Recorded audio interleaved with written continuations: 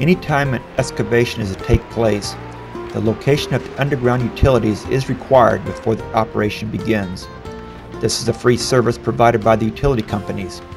Street maintenance's responsibilities also include locating the underground storm drain systems and their structures. The contractor who is doing the excavating calls the locate center with information regarding the operation.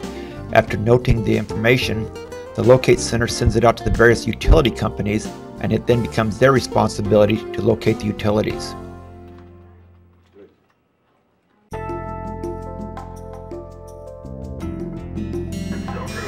Once the field locator receives a packet of locates from Street Maintenance Control Center, he needs to cross-check each locate form with his drainage book, noting if any of the locations have multiple structures, making it difficult to determine where the laterals lead off from.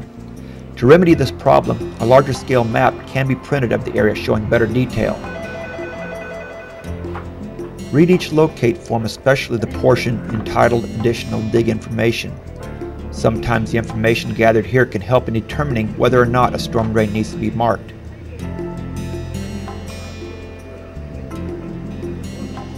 Also view any maps that may be attached.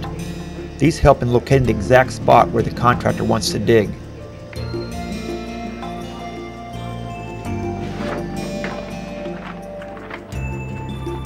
The Taxicab Map Book is a useful tool in locating lot and block numbers. Remember though, it is a copyright violation if any item of this book is photocopied.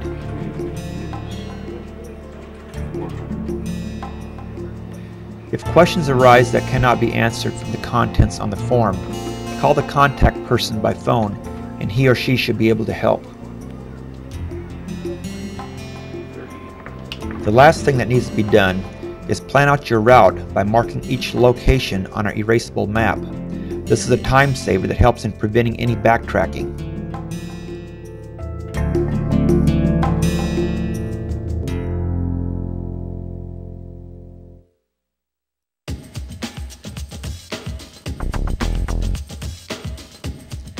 Various tools needed to be taken into the field are a case of green paint, a metal locator, a high-powered flashlight, a pick with a sharp point, a lid puller, a paint stick, a round point shovel, a sledgehammer, a digging bar, and several cones.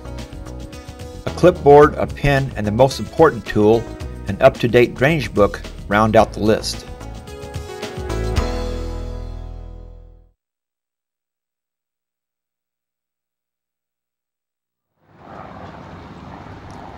Safety is the utmost concern when working in the street. A good habit to get into is placing the locate vehicle between where you will be working and the traffic behind you. Turn on your four-way flashers and caution light bar when setting up. Bear in mind though, improper usage of the light bar could cause an accident. Notice how the arrow is pointing to the left on this two-lane road. The traffic approaching behind the arrow board are being informed that they are to proceed around and to the left of the locator's vehicle. This then puts them in harm's way with the traffic going the opposite direction. The proper usage of this light bar would be the caution symbol.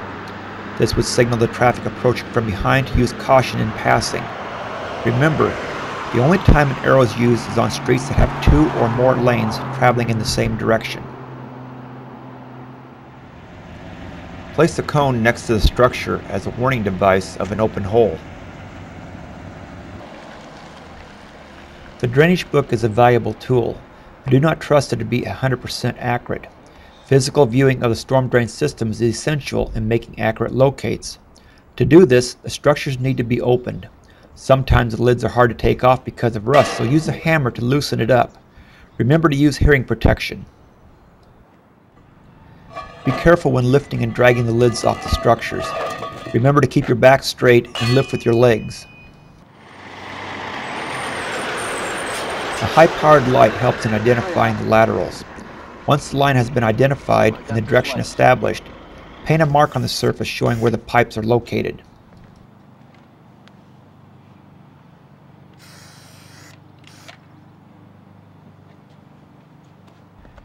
Before replacing the lid, clean the edge of any dirt or debris.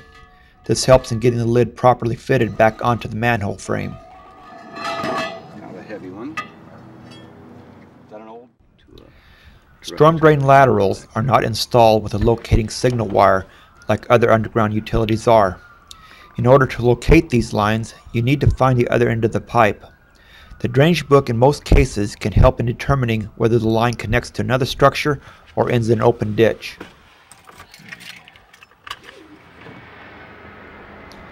Once you have found the end of the pipe, place a cone there to use as a reference point. Return to where you first saw the pipe, line yourself up with the cone on the other end, and begin walking a straight line back to the cone. Paint the surface with green paint about every 5 to 10 paces until you reach the ending point of the location. Depending on the length of the locate, you may have to use this technique several times before reaching the ending point.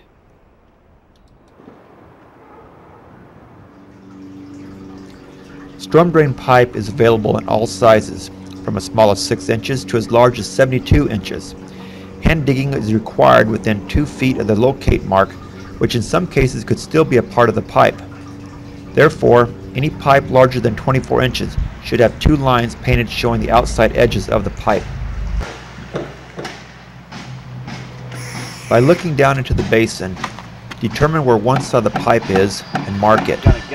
Find the other side and mark it as well. Do not be overly concerned about being exact because it is virtually impossible. Just do the best you can. Find the connecting basin and do likewise. Place a cone on one line as a reference point and beginning at the adjacent mark, begin walking a straight line back to the cone, painting as you go. Do likewise for the other mark as well.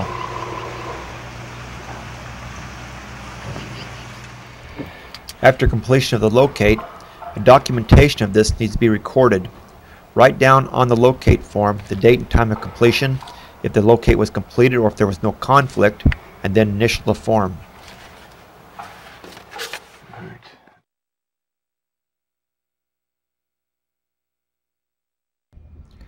Storm drain structures have several types of covers, but all are designed to be removed for accessibility. A pick is very useful in removing the rolled curb grate. Position the point of the pick through the center slot and under the back edge of the grate. Pull the pick handle towards you, causing the grate to stand on its edge. Grasp the top edge with one hand and remove the pick with the other. Then, using both hands to balance the grate, lift one corner and then the other, walking it back safely from the basin.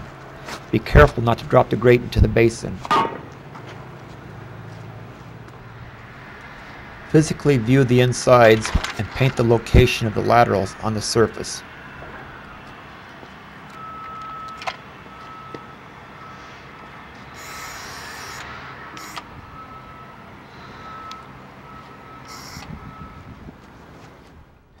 Again, clean the edges of the frame before replacing the grate.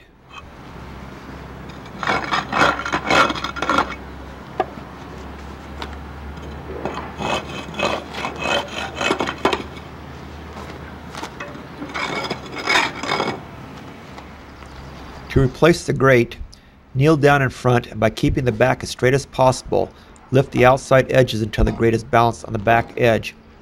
Walk the grate back to the frame and set the edge into the frame slot. Then let the grate fall backwards. You may have to adjust it accordingly by pulling it back and into place.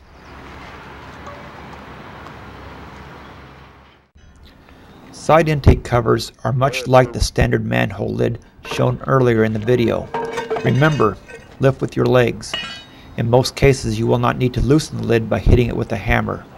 But if so, place your hammer blows on the outside edges because these lids are not as strong as the standard manhole lids and can be easily broken. Again, as always, clean the edges of the frame before replacing the lid, then drag it back into place.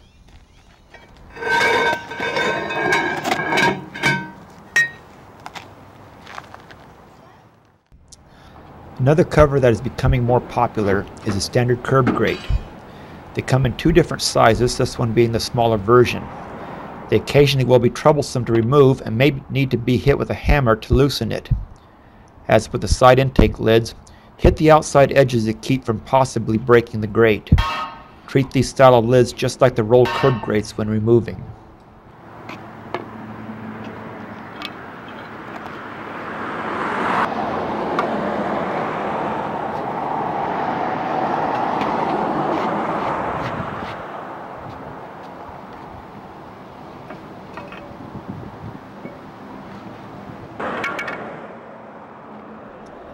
Because of the flat design of these lids, to make it easier to stand back up on its edge, place the pick close by and lay the lid on it. This creates a gap so that you can get your hands under it to stand the lid back up when replacing it on the frame. After cleaning the edges, walk the lid back onto the frame. Just like the rolled curb grate, be careful not to accidentally drop the grate into the basin.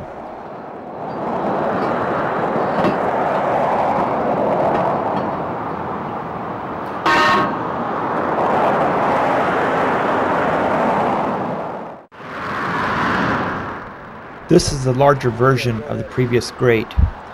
These are usually found on high volume streets and intersections. Because of their size and weight, do not attempt to lift this particular style unless you absolutely have to. And if that is the case, get someone to help you. Peer into the basins of the slots utilizing the high-powered flashlight to illuminate the basin to determine where the laterals are.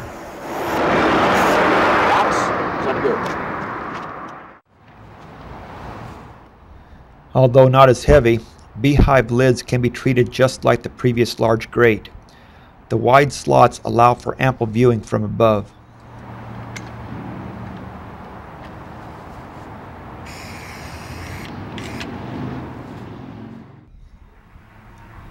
The slotted lid can either be viewed from the top, much like the beehive lid, or removed like a manhole lid is removed.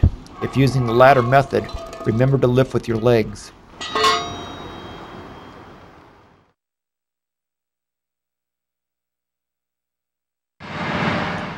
Occasionally, structures shown in the drainage book will be buried, so a metal detector is needed to locate the hidden structure.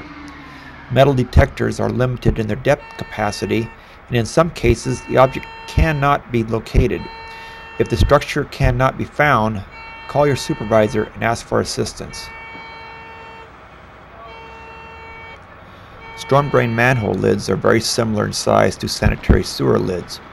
Because of this, once you locate a lid with a metal detector, you may have to dig down to the lid to verify what kind of structure it is.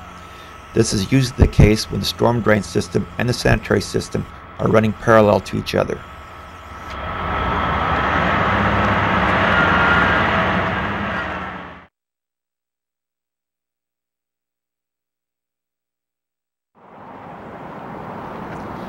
A safety vest and hearing protection are required on the job, as well as gloves and steel-toed boots.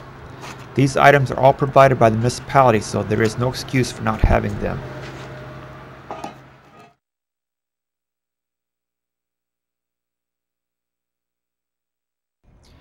On heavily traveled streets, traffic will pick up your freshly sprayed paint and track it down the street, so try to place your marks where they will least likely be tracked. In between driving ruts is a good place.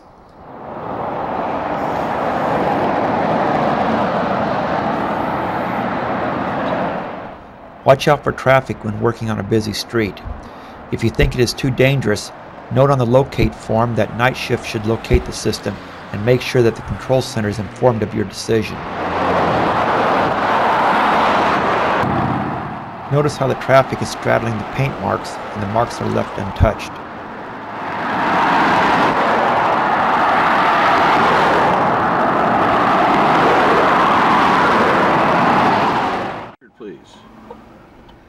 You may encounter some confusing directions from the locate form once you reach the field. If that happens, call the contact person listed on the locate form and get some clarification. Well, my ticket. Locating storm drain for street maintenance is a viable operation in that it protects the systems from accidental damage. With more and more utilities being placed underground along with established and newly installed storm drain systems, it becomes a necessity for companies to request locates before digging. Otherwise, this can take place.